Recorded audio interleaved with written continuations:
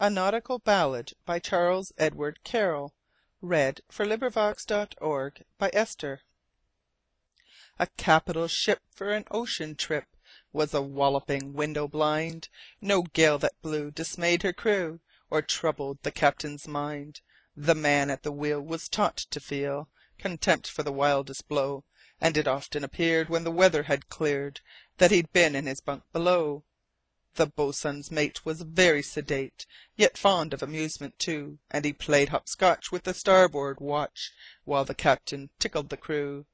And the gunner we had was apparently mad, for he sat on the after rail, and fired salutes with the captain's boots in the teeth of the booming gale.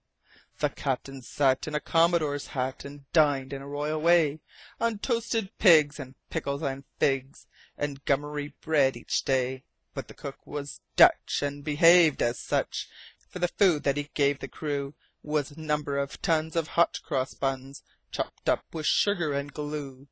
And we all felt ill, as mariners will, on a diet that's cheap and rude.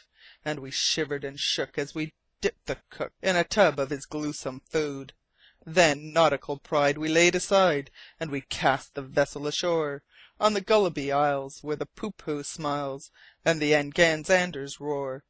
Composed of sand was that favoured land, and trimmed with cinnamon straws, and pink and blue was the pleasing hue of the Tickletoe Teaser's claws. And we sat on the edge of a sandy ledge, and shot at the whistling bee, and the barnacled bats wore waterproof hats as they danced in the sounding sea.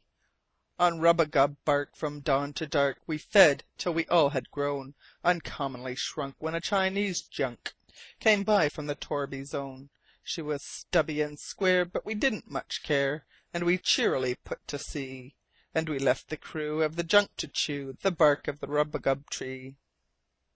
End of poem. This recording is in the public domain.